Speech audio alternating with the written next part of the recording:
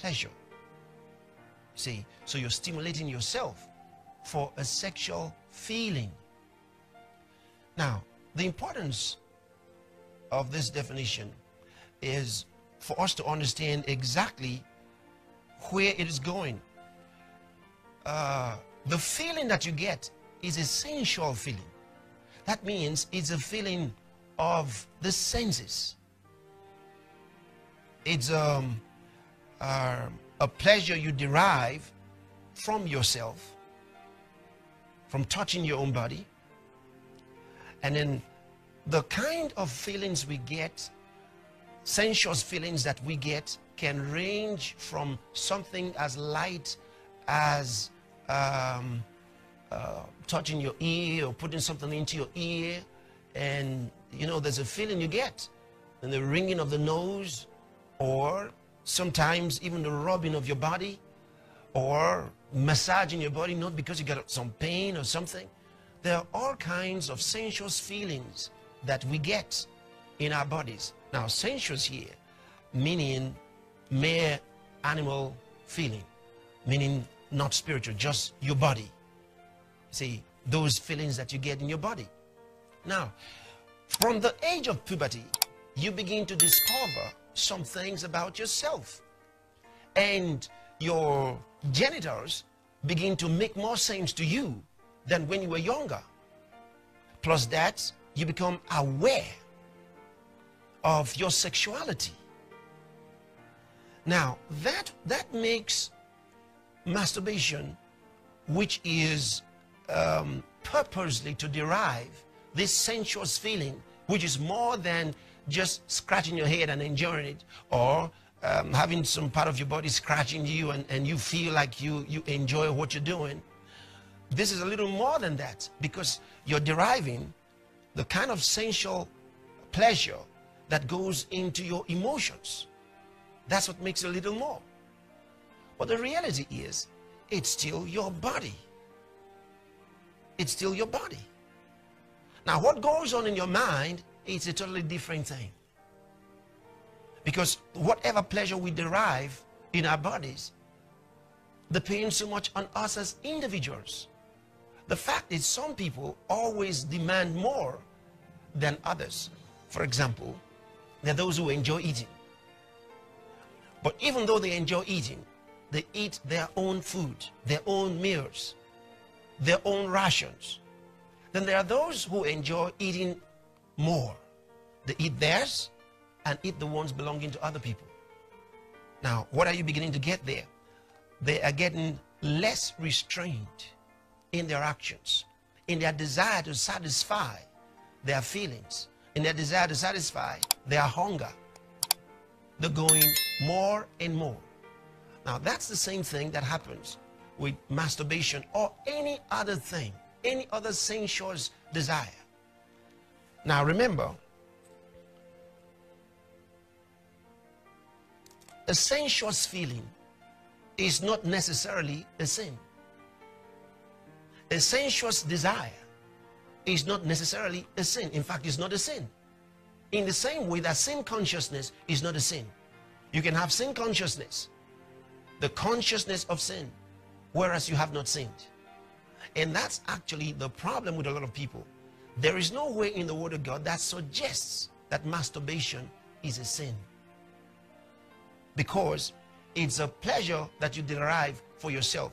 Now, here's something that's very important. Just because somebody enjoys something doesn't mean he's going to continue doing it. Now, there are many of you who are actually bound by a spirit of masturbation. So is there such a spirit? Oh, yes. Anything we continue to do and allow to control us will become an opportunity for Satan to seize the mastery in that area over us. Whether it's soft drinks you like to take, you can become as bound as someone who's an alcoholic. You see it? Anything that you let control you would eventually control you. There are people who may masturbate and not be controlled by masturbation, because it's a purely sensual feeling, and it's your own body. And it's not the abuse of the body, because you actually, like I said, it's a sensuous pleasure that you're deriving. So you are not abusing yourself, as some people say you are abusing yourself. It's not self-abuse. The problem is when that masturbation becomes a controller of your actions, because it can control you. And once it begins to control you, you almost can't do without it. It's like the guy who cannot do without smoking. It's like the guy who cannot do without drinking. So anything that you let control you will eventually control you. And once you are controlled by anything, you have opened the door for satanic manipulation. And once Satan begins to manipulate your life, you got trouble. And there is where the real danger is. And that danger is in anything. So what you have to do with your life is to let nothing dominate you. Anything that you do without control, that means that you let control you and you're not controlling it, you're not in charge, will eventually control your life and dominate you. And so that's where the problem of masturbation really is. Because it's something that, you know, the more pleasure you derive from it, the more you want to do it. For example, there are those who stick something into their ears. They always enjoy it. And because of that, they're forever doing it. You always see them with this habit. It's become a habit. There are those, even though they're adults, love putting their fingers into their mouths and sucking. And they've done that all their lives. And no one stopped them while they were growing up. Because it's more common with children. And now, as an adult, they have these fingers in their mouths and they're sucking because they enjoy it. Some say that when they are reading, adults, and they say that they love sucking their fingers while they are reading. What a habit. They got it while they were young and nobody stopped them. And so masturbation can also become a habit. And when it becomes a habit, there is where you lose control of yourself. There is where you lose control of yourself. And then it becomes a problem. So whatever it is, no matter the sensual feeling that you get in anything, don't let it control you. It's so important. Don't let it control you. Sometimes we eat because we just enjoy the taste, even though what we're eating has no nourishment of any kind. We just enjoy the taste. So we've given that over to our taste buds. I remember somebody, a minister of God one time, a man of God, he said God told him to stop taking coffee. Now God didn't tell everybody to stop it, but God told him to stop it. God can tell you to stop masturbation. God can tell you to stop anything. Because it may be dangerous for you. Because God doesn't like anything to control you. But whether masturbation itself is a sin, it's not a sin. But don't let it control you. There's a word in the scripture that's used in several verses. It's the word lasciviousness. And lasciviousness actually, from the Greek word aselgeia, means wantonness, lewdness, absence of restraint, insatiable desire for pleasure, and licentiousness. Now, when you have those words in your mind, from that very word lasciviousness, it will help you understand better what I want to explain to you here. The first one is Ephesians chapter 4, verse 19. And I'll read from the Amplified Version. In their spiritual apathy, they have become callous and past feeling and reckless, and have abandoned themselves a prey to unbridled sensuality, eager and greedy to indulge in every form of impurity that their depraved desires may suggest and demand.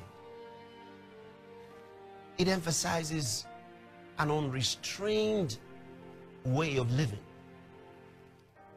We're talking about lasciviousness here. Another portion is 1 Peter chapter 4 and verse 3. By the way, the word lasciviousness you will not find in the Amplified Version. Just gives you those expressions that are used in defining the word. Otherwise, you'll find the word particularly in the King James Version. So what I might do is read the King James Version first and then read the Amplified. I'll go back to the last one I just read to you, which is Ephesians chapter 4 verse 19.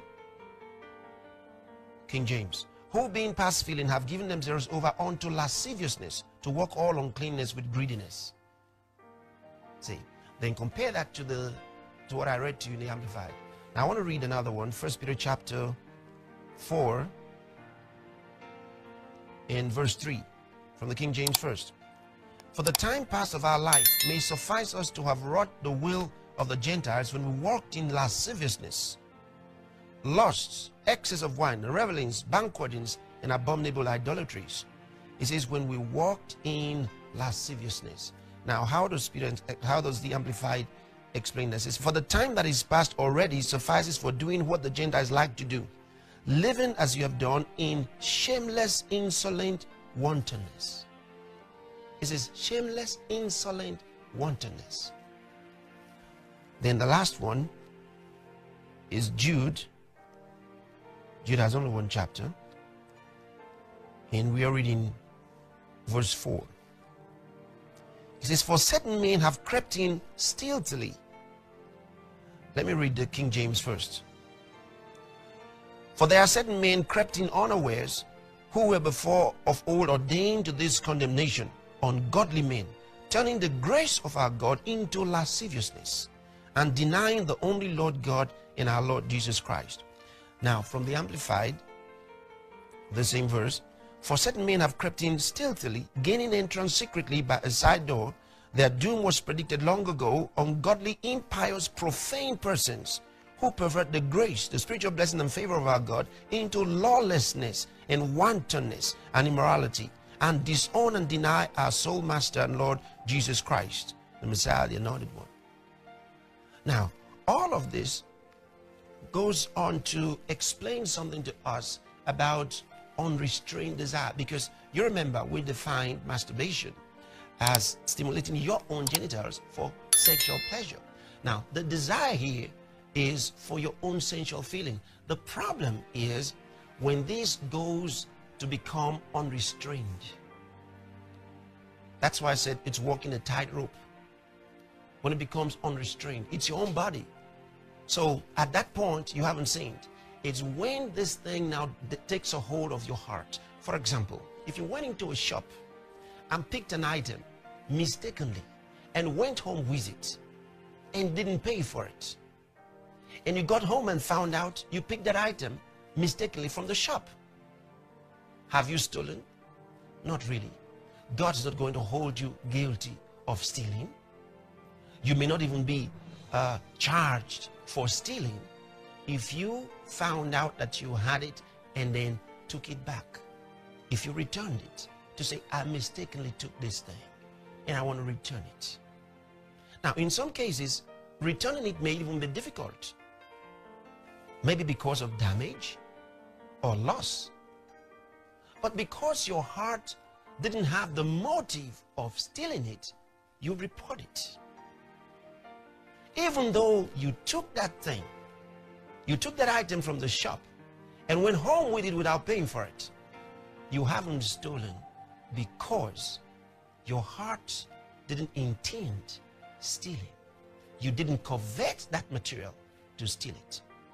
Now, what if you took it and you did the same thing, but the state of your heart was the intent to keep it for yourself?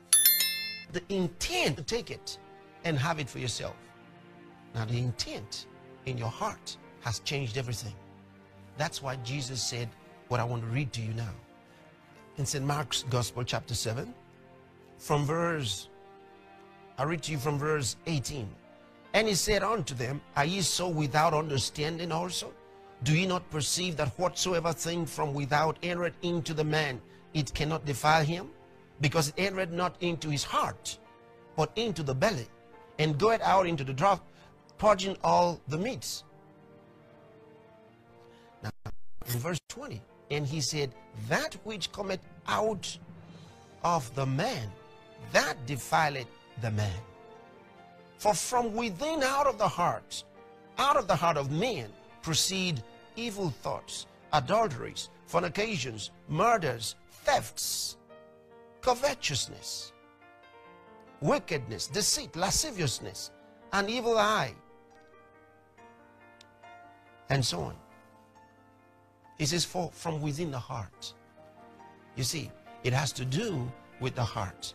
The question is, Even though the act itself has no problem, what's the state of your heart?